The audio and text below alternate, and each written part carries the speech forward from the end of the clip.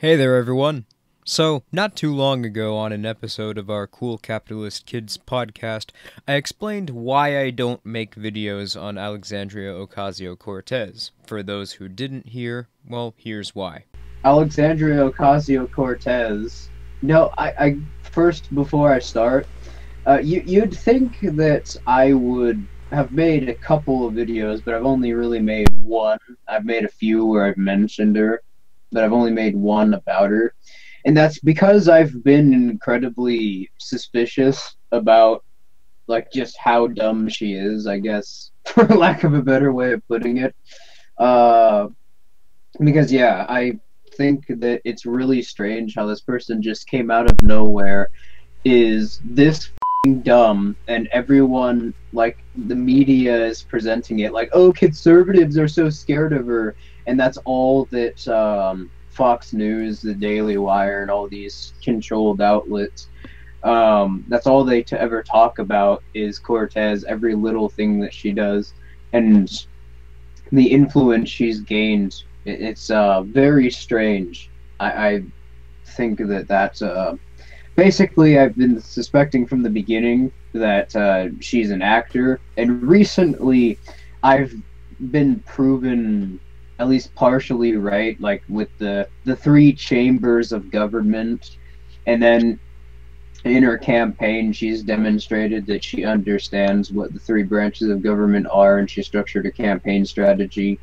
around utilizing them. So, the only time that I ever want to talk about Cortez is when she's actually proposing a law, and the effects of which can be debated or measured. Her ditzy demeanor and hot takes are just an act, and while they're incredibly hilarious, she's being used as a propaganda tool by the political establishment to try and scare disenfranchised people back into the political system, back into dependence, and more importantly for them, back into voting.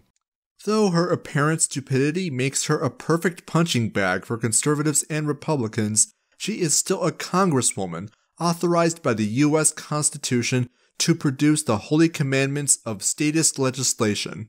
Thus, the official narrative is that, as far as conservatives are aware, she isn't just an idiot, she's a dangerous idiot. The difference between that guy down the street with a gun or Joe Biden with a gun. Thus, not only is she a bottomless well of content for the likes of Ben Shapiro or Steven Crowder, but she's really scary. And the only way to stop her is by voting. The last two elections have resulted in record-low voter turnout as a result of the state's last propaganda efforts backfiring, which was to have two candidates run against each other for president. Both were trying to convince a segment of the population that if the other was elected, the world is going to blow up. Literally, both Hillary Clinton and Donald Trump were claiming that if the other candidate won, they were going to start a nuclear war with Russia, and that voting for them was the only way to stop this. The intention was to try and convince the population that regardless of what side of the political spectrum they're on, that getting involved in the political system and voting was in their interests and that nothing else mattered, even if they didn't find either of the candidates appealing to them. And what ended up actually happening as a result was that millions of normie mainstream partyarchy contributors collectively themselves and ended up looking for ways to, basically, for lack of a better way of putting it, stop the 2016 election from ever happening again, leading people to what before was the political fringes, and people who were so-called fence-sitters became disenfranchised because they were being fed nothing but political doom porn, but didn't want to become sucked into a cult of personality for either candidate, and consequently ended up realizing that the entire system is fundamentally dysfunctional.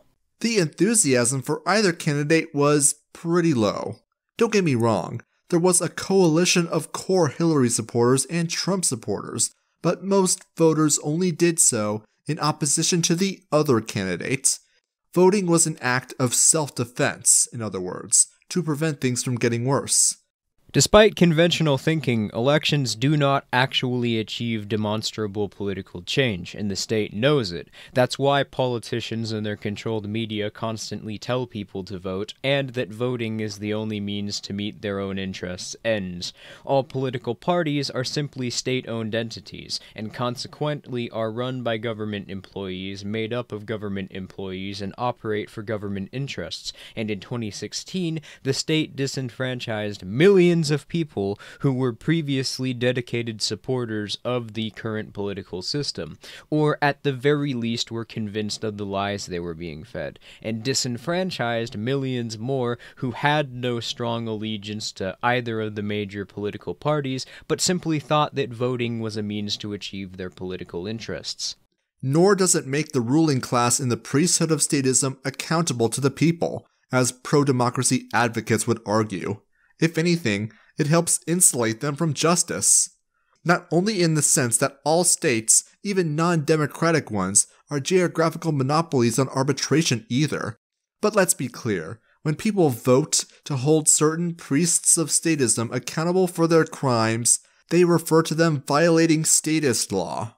While third-party arbiters are a great way to adjudicate a case impartially, the conflict of interest in getting the mafia prosecuted for being a mafia by the mafia is deliberately withheld from people. Most voters have their own lives to live and literally can't afford to spend the time and effort to educate themselves to learn the conflict of interest on their own. After all, time is money, and Americans don't have a lot of that these days. Let alone the ability to scrutinize an issue that has no direct impact on their lives and concerns people 1,000 miles away whom they've never met.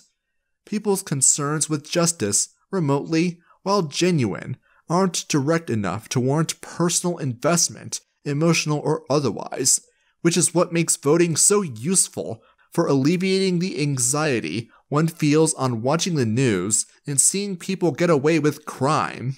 So if you don't have the time to look into the case yourself because you're not directly involved, of course, voting in the guy who says they'll prosecute the criminal sounds like a good idea, though that's all it accomplishes, alleviating your anxiety. The state won't prosecute itself for violating its own imperial edicts. And this isn't an academic question either. How'd the Obama administration's prosecution of Bush war crimes go? Has Trump's Justice Department even begun to file charges against Hillary Clinton? Of course not. This fact has become more obvious to everyone. The people who would be our so-called representatives represent only themselves and their interests. A fact that was made even more obvious in, as Eso said, the 2016 election, which put forward two candidates that didn't represent anyone's views. This was basically the absolute worst case scenario for any government which operates under an electoral system. The reason that governments like this want as many people voting as possible is that by voting, they've effectively conned people who do vote into believing three things. One, that the state is legitimate. Two, that you depend on the state to have your interests met. And three, that politicians can actually work in your interests. These are all vital to maintain a controlled political framework, and as long as people are convinced that there's no other way society could operate, that the state is legitimate, and that politicians represent them in the government through their laws, a relatively docile population can be maintained. If not, then people will look for ways to work against the current regime's interests. This is a large part of the reason why liberalism became so widespread so quickly. Feudalism had shown itself to be an inefficient means for an economy to organize, which was creating more cost to the state than it was generating revenue, and was creating an extreme scarcity of resources that led to an artificial halt on innovations and increase in prices. Under the blatantly iron-fisted approach of feudalism, there were revolutions every year or so as well, and if that didn't kill people, then the rampant diseases, which were only rampant because of how little innovation was occurring, did. It's simply not possible to maintain a stable society, much less a government, under these conditions. But anyway, I am getting way off topic. The point is, voter turnout in the 2016 election was at a record low, was even lower in 2018, and now politicians are collectively losing their minds, and propaganda efforts like Alexandria Ocasio-Cortez are being created to try and manipulate people back into the political system. We can debate their intentions, but we know as a matter of fact that Cortez is not genuine, and I'm sure it continuously is going to get more difficult by the day for even normies to take her seriously at the rate we're currently going. Like, how she doesn't even know what World War II is, despite the fact her and her fans are constantly equating politicians they don't like to Nazis, or how she apparently doesn't know what the three branches of government are, at least that's what we've been led to believe if we took her at face value with the three chambers of government gaffe, despite the fact that she's clearly demonstrated an understanding of the three branches of government and how they're proposed to function, and even incorporated this knowledge into some of her campaign speeches.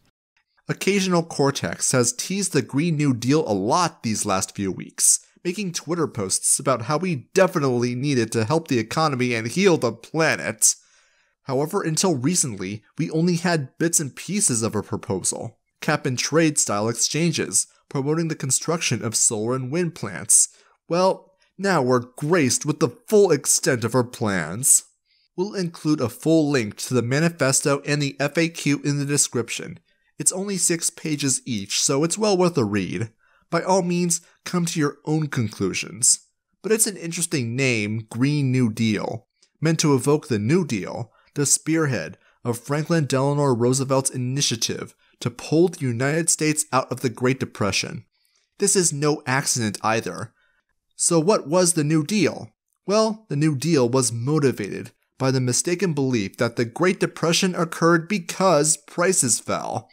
FDR enacted widespread scaling down of America's production capability to artificially increase prices. The Agricultural Adjustment Act of 1933, for example, taxed goods that made farming more productive and subsidized farmers who cut back on production. Because everyone knows the best thing to do in economic hardship is make food more expensive. The National Industrial Recovery Act of 1933 gave the National Recovery Administration, or NRA, a different NRA, the power to unilaterally enact any policy position they choose to favor at the time. Big business installed their cronies through regulatory capture and used their dominion to enact price floors, price schedules, minimum wage laws, and other forms of economic restriction designed specifically to price competitors out of the market and give the big businesses de facto monopolies, all enforced by the federal government, which further supported them through a concerted propaganda campaign that made parting with the government-enforced cartel agreements tantamount to treason. These policies, one among many, resulted in yet more unemployment and prolonged the Great Depression for yet more years to come. It seems like I'm getting off topic, but you deserve the full context of what Occasional Cortex named her legislative proposal after. She is writing on the legacy of the New Deal, and it's only fair you understand without a doubt that its legacy is of tyranny and poverty. Honestly, I couldn't think of a better name for the Green New Deal. Now, the first section outlines the impetus of this proposal, citing the Intergovernmental Panel on Climate Change, or the IPCC, which is immediately suspect. Any scientific group must exist independent of politics, else they invoke a moral hazard where in order to receive government dollars, scientists put out the science that the government body they're attached to wants to see. With an issue as heavily politicized as climate change, well, there isn't much state money in disproving it. And you know this is true because so-called climate scientists were caught falsifying data towards a preconceived conclusion several times. You need only look at their rhetoric for their pseudoscience to be revealed. For starters, look how vague their terminology is. Climate change. Just think about that for a minute. If the weather becomes anomalous in an area for an extended period of time, voila! Climate change. With such a vague term, perfectly natural weather patterns conform to their confirmation bias, meaning that anthropogenic climate change is an argument with no null hypothesis. Yet in Ocasio-Cortez's proposal, climate change is often used interchangeably with global warming, a relic from the 2000s, which was swapped out when global average temperatures failed to increase. The problem with using them interchangeably is that they mean completely different things. Global temperatures rising, global warming. The nation of Peru becomes tundra, and literally nothing else changes?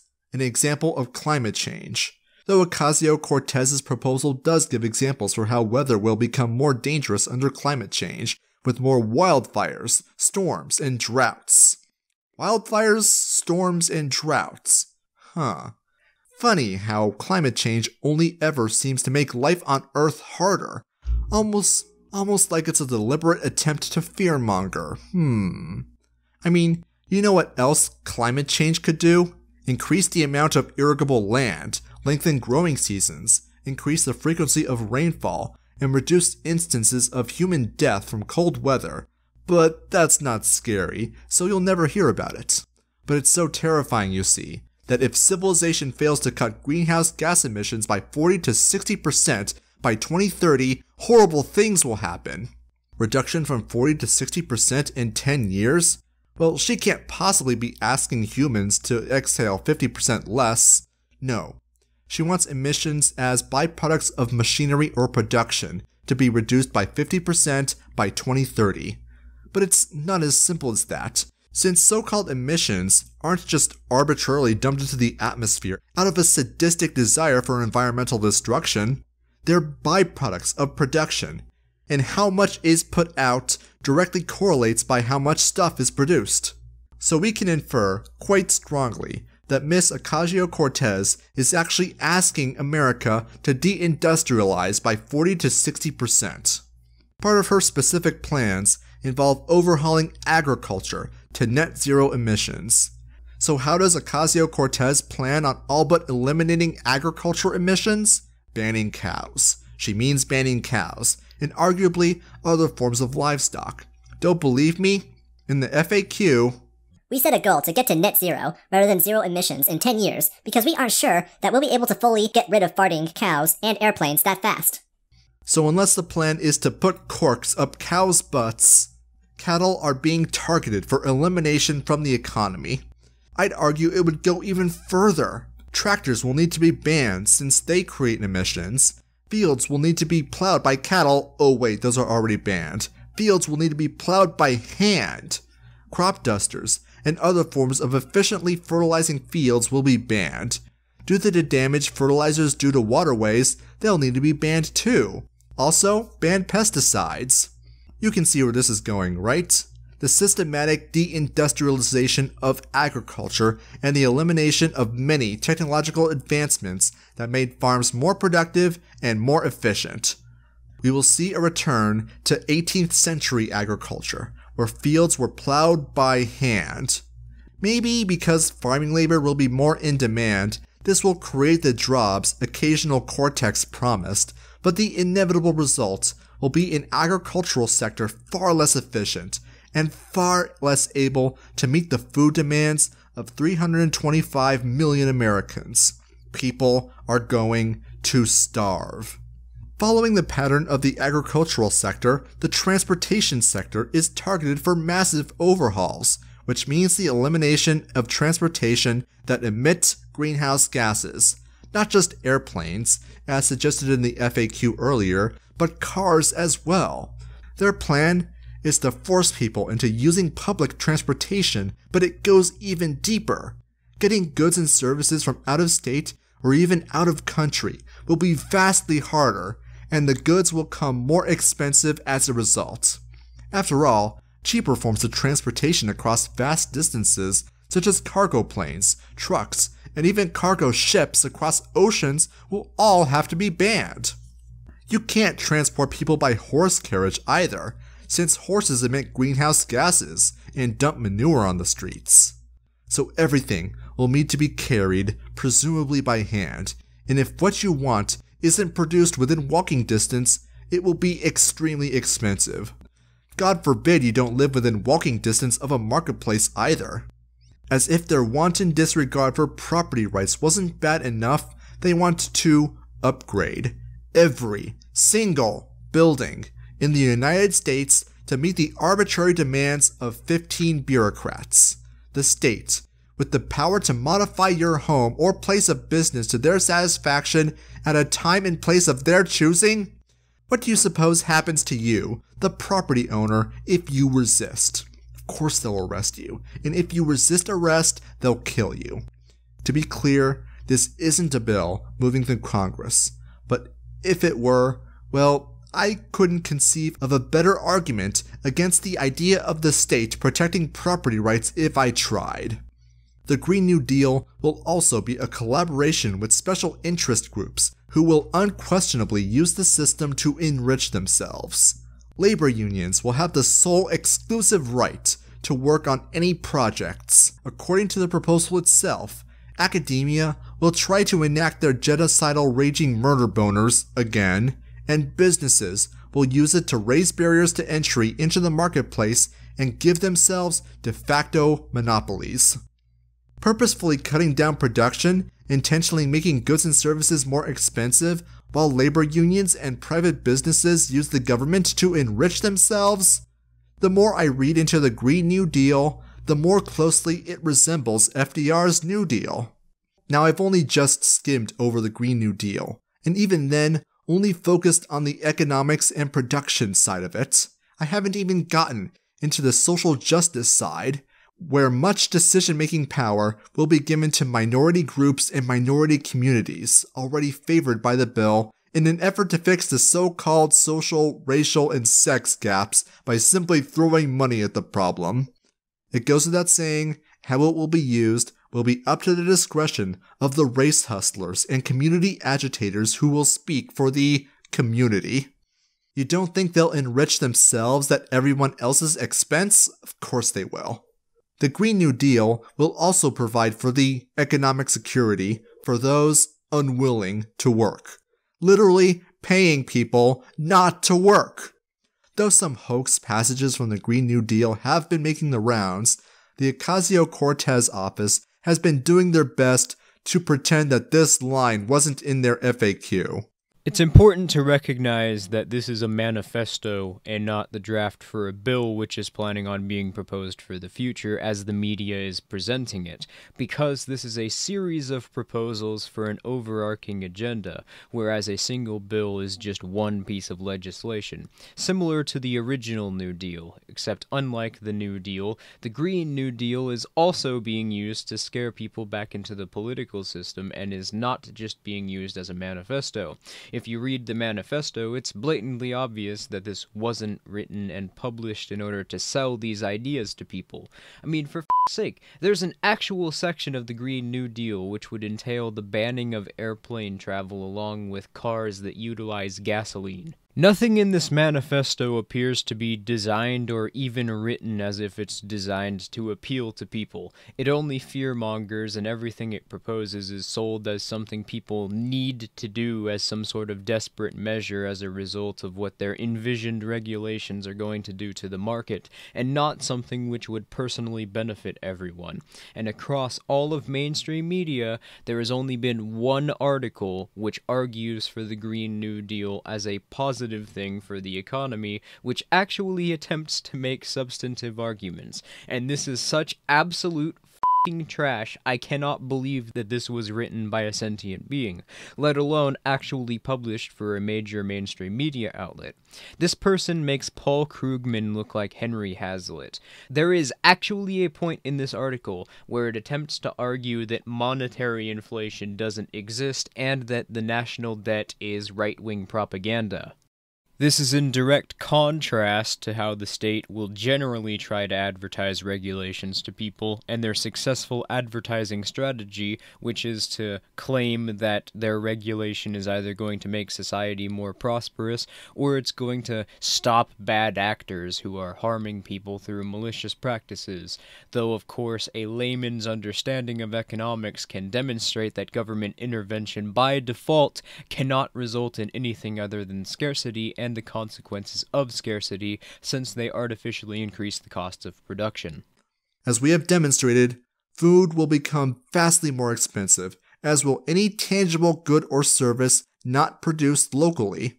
The elimination of nuclear power and fossil fuels will make electricity more expensive, as will the price increases of goods and services directly correlated with the de facto monopolies given to the Green New Deal's partners in the private sector. That's not even getting into the Brobig-Bagnian tax burden and hyperinflation from the massive money printing needed for the state to pay for these programs. On top of that, it's being spoken about on every mainstream media outlet with direct links to the manifesto. The politicians really want you to see it, but there's nothing in it which was written as if it's intended to appeal to anyone who's not a politician. Am I suggesting that this isn't an actual agenda of theirs? No, because we know as a matter of fact that the UN, along with most governmental bodies, have been trying to move the world towards a state of rationing energy-related resources since at least the early 1960s. Before global cooling, which became global warming, which became the broad and unspecific climate change, which is now slowly becoming the even less specific extreme weather patterns, there were the forgotten environmental fear-mongering campaigns, such as overpopulation, later categorically debunked by the Simon Ehrlich wager of the 1980s between economist Julian Simon and pseudoscientist Paul Ehrlich. I may have to go into more detail about this in a future video because it's a pretty fascinating but long story and completely just debunks the idea of a Malthusian catastrophe. The point is that if the state has full control over the world's energy resources, they necessarily will have control over every commodity which utilizes them, which would include every means of transportation, any means of operating within any sort of building or complex, and the means by which people can harvest natural resources, which is why it's so important for them to control the commodities which are on the market through various gatekeeping institutions such as the FDA or the Patent Office, which de facto require state approval before you can sell commodities in retail outlets or through other means to a mass audience. And indeed, the state has a long history of trying through regulation, eminent domain, civil asset forfeiture of capital and investment resources, and gatekeeping what products are sold through various agencies to stop new products which require less, or in some cases, no fuels from being sold or the blueprints from being published. It's a major breakthrough that will no doubt make motorists happy. And as Ralph Robinson explains, the Pentagon is also showing lots of interest in this project. Water has always been considered a precious commodity, but Stan Meyer's invention may make it even more valuable. He has developed what's called a water fuel cell. It has taken the place of his old gas tank. The water fuel cell breaks down water molecules into oxygen and hydrogen. The hydrogen is used to run his dune buggy. I don't care if you use rainwater, well water, city water, ocean water. If you don't have any fresh water, go ahead and use snow. If you don't have any snow available to you, then use salt water because there's no adverse effect to the fuel cell. The most famous example of which being nuclear energy, which is demonstrably better for the environment, safer to use, and more powerful, requiring less input to receive a stronger source of energy. This is something which even NASA and the IPCC will reluctantly admit, even according to their own arguments, because the evidence is simply so overwhelming and self-evident when looking over the comparisons in any measurable observation collected by any organization. There is simply no way to spin this to where nuclear energy is more harmful than carbon. Despite this, the state will still deliberately try to suppress nuclear energy and has their mainstream media outlets publish alarmist pseudoscience regarding the supposed harm to the environment or to biological health, which they themselves admit is not true. Anyway, what I'm suggesting is that the sole purpose of this manifesto being proposed is not to try and sell the general population on the ideas of everything being proposed within it. I believe the intention of publishing this manifesto was separate from actually moving forward with the energy rationing agenda. I think it serves a similar purpose to Alexandria Ocasio-Cortez's gaffes, but also the media coverage that this manifesto has received falsely claims that this is a bill. And this is a pattern which repeats itself across every major media outlet which has covered it, even though Cortez and her associates have made it explicitly clear that this is not a bill. There are a handful of different things this could mean, but the most probable is that this is a form of misdirection, and the strategy for implementing the agenda is different than how it's actually being presented through the media, and that the Overton window is being expanded by attempting to normalize some of these ideas in the public discourse. And if you're not convinced still, well, here's AOC herself saying that this has nothing to do with the environment, and that the priority of the Green New Deal is state control over the market. Though it's worth noting that as of late, Cortez and her associates have received such backlash over posting this manifesto that they're now claiming the politically inexpedient sections are doctored, such as where it argues that people who are simply unwilling to work should have the government subsidize them, only fueling the flames because of how easy it is to prove that those sections are indeed not doctored, and they've simply changed the manifesto to edit those sections out. My first thoughts were that this might be a milker bill, a bill that moves through Congress that's not intended to pass, but intended to scare businesses and special interests into donating money to politicians to convince them into either killing the bill or supporting it, turning the legislative process into a shakedown scheme. However, milker bills need to be threatening, and in order to be threatening, they have to have a good chance of passing through Congress at all. The provisions within the Green New Deal are so absurd, even the most paranoid of businesses would feel secure in it being dead on arrival, without them needing to pay off the mob bosses. They also have to be bills, which, as noted earlier, the Green New Deal is not. Filthy went on about the connections between the state and the organizations pushing the narrative of anthropogenic climate change earlier, and I've expanded upon the state's reasoning behind wanting energy rationing, but let's go ahead and address the elephant in the room before we continue. Anthropogenic climate change does not exist. Not only does it not exist, but it doesn't even meet the criteria required in order to be formally considered a scientific theory. Firstly, NASA has been caught blatantly manipulating the RSS global temperature analysis datasets without even attempting to explain themselves on numerous occasions. Remember that flat trend in NASA's satellite data for 18 years, which skeptics were pointing to that contradicted the state's narrative that the Earth was warming at an exponential and exaggerated rate? You know, the reason why they started calling it climate change instead of global warming? Well, that was apparently such a thorn in their side which they couldn't bullshit their way around. They just straight up changed what the dataset said, and now they're pretending that's the way it's always been. And the most shameful part is that 2017 wasn't even the first time that they did this. Hell, they did this twice in 2017.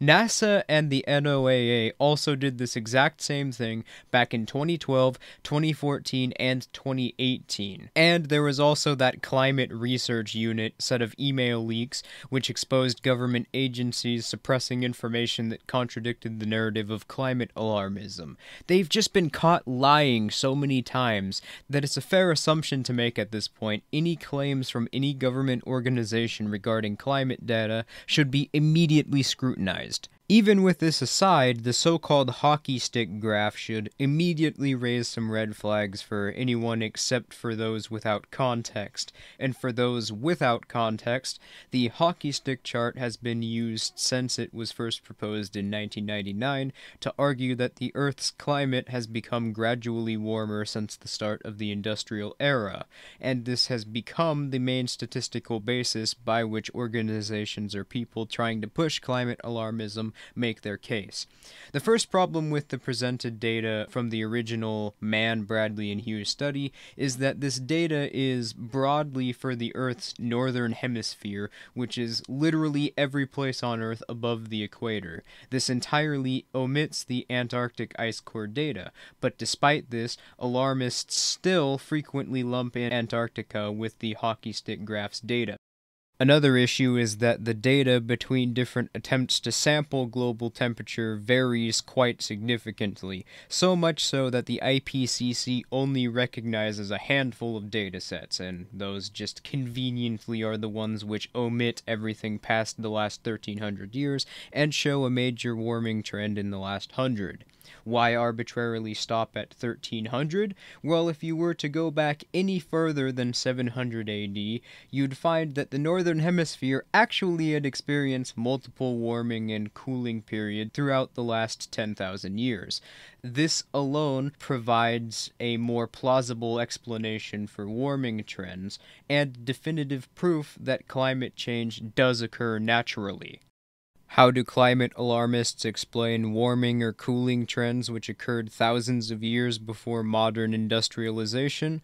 Well, it doesn't matter because any answer which is provided, such as an increase in volcanic activity, could also just as easily explain modern trends. So, at best, all this theory provides is correlation but not causation. It doesn't help matters that every time the state or other organizations and people peddling this woo get put into a corner by the overwhelming evidence contradicting or at the very least calling into question any notion that these climate issues are caused by humans, they attempt to backtrack and slowly start making the thesis of their claims more broad as an attempt to pretend that they haven't been contradicted by arbitrarily expanding their premise.